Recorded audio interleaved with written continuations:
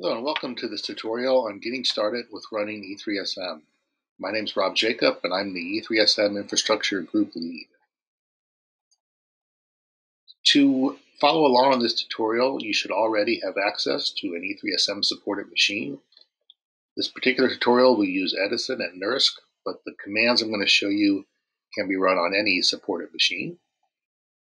You can go to this link to get an allocation on NERSC. I'll be showing that later. And then this link on our website shows all of our supported machines.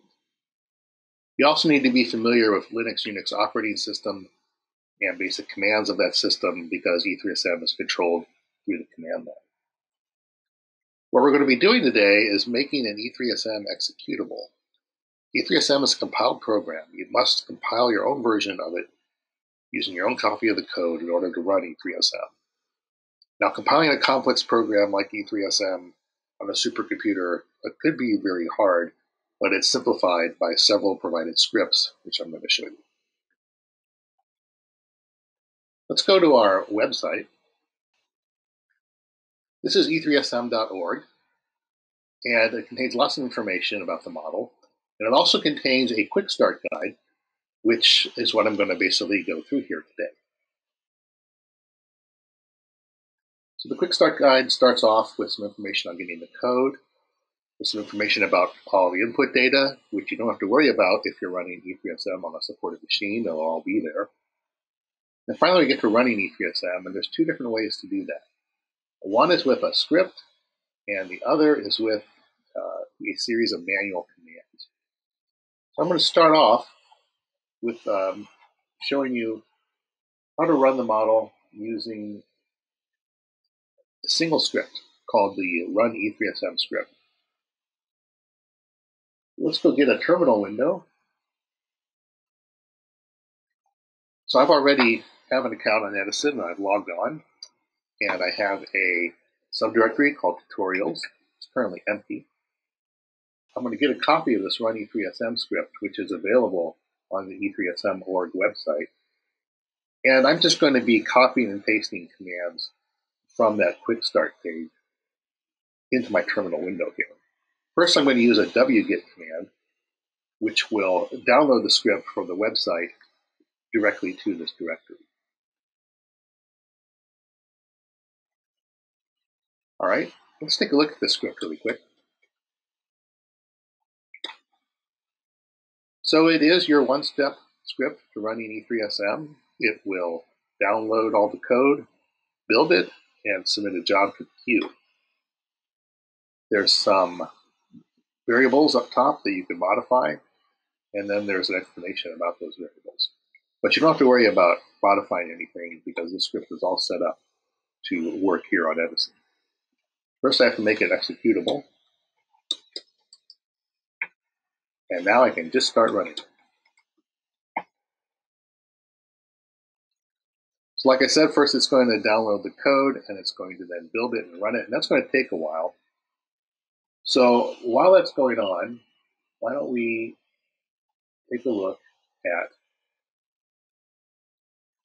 how to use scene commands to run the model. On the website,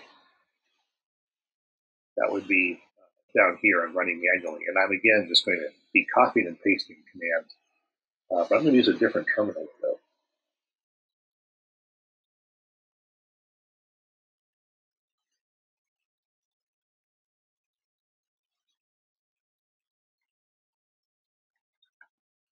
If my script is chugging away, first I'm going to need to get the code. We keep our code on GitHub, and the command to check out a copy of the code is also on that quick start web page.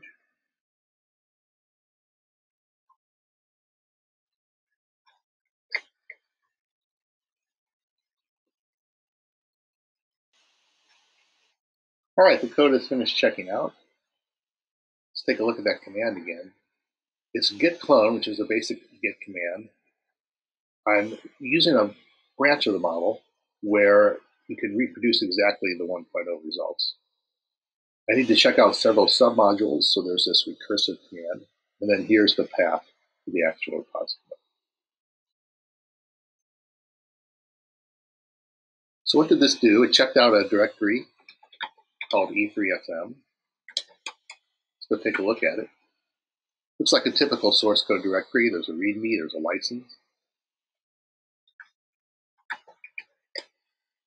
There's a couple of subdirectories here. The subdirectory called components has the source code for all of the actual models, our atmosphere model, our ocean model, etc. The subdirectory called SEAM stands for the Common Infrastructure for Modeling the Earth. And we use that along with CESM to construct our climate model. And inside that directory is a subdirectory called scripts. And here is most of the commands that we're going to need to actually create and run a case. So from here, I'm going to cut and paste another command from the Quick Start Guide.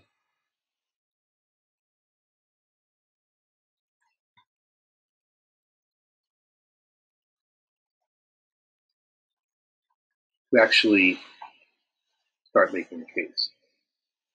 So this command has a lot of arguments. The first one is the name of the case. That can be anything you want. In my case, it's going to be CMIP6 PI control. Next is the comp set or component set. This is the group of all the submodels that we're going to use. It's actually a string to represent a group of submodels. And then next is the resolution. This is the NE30 atmosphere grid and the OEC, actually 30 to 60 ocean grid. Oh, this comp set indicates that we're running the water cycle case with 1850 initial conditions and the CMIP6 forcings. The next argument is the machine. This is Edison. This is the only command you would change if you were running on a different supported machine. And then there's some user mods which will automatically make some more changes to this basic comp set to run the CMIP6 case exactly.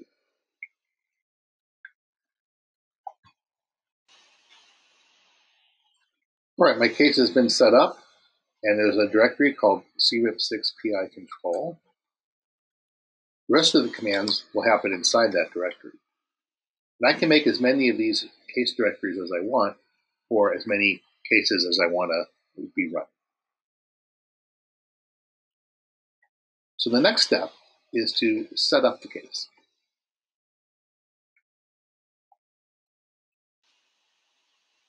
Okay, the model finished the setup phase. And what this basically did was check to see that all of the input files needed were present. And it also constructed the name lists that are going to be used. The next step is going to be to build the model. And this will take quite a while because it's a lot of code and it's a pretty busy machine. In fact, if we go back to that terminal where we were running the run script, we can see that it's still building.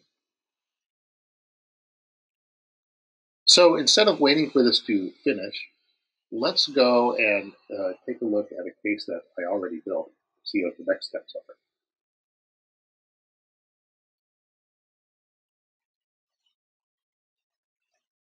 So here is a very similar directory created by Create New Case, where I've already built the model, and there's a file in here that will update itself so you can see where you are in the process, and that's called case status.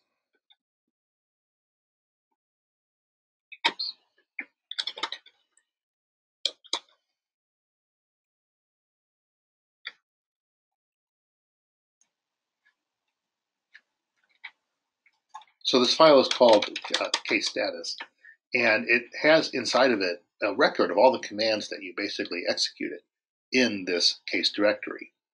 There were some Excel change commands executed for me. That's from that one of the arguments in the create new case command.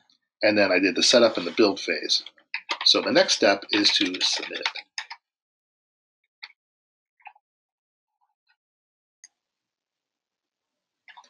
Okay, the job has submitted, and let's just verify that by taking a look at the queue. There it is. It's actually already started running. That's pretty nice. And here's a list of the nodes that it's running on. You can check our case status file, and it's updated itself, saying that the submit started, it submitted a case with this job ID, and the run is started as well.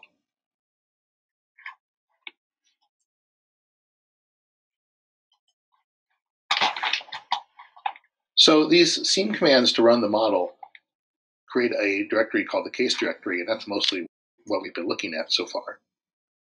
But if you want to find more output from the model, you need to look at a couple of different directories. To find where the build system output, including the executable, are, you want to get to the exe root, which you can pull out of our XML files by using the XML query command.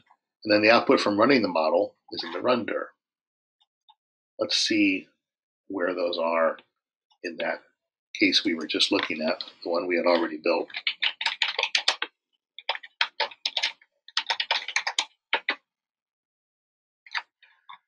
So Edison here has been configured to put everything in the global Scratch directory. So this path winds up being quite long. And depending on how another supported machine is configured, this will probably be a different path. And then the run dir is here. And I can just change directory to those directories to look at the output.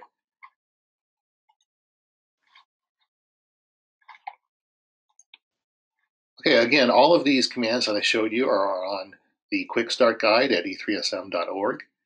If anything isn't clear, if you have some questions, you can ask a question at our forum, which is indicated here. And you can find out more information about seam and the commands like create new case and case setup that I used to make that model at the seam user's guide, which is available here. Okay, thank you for listening, and good luck.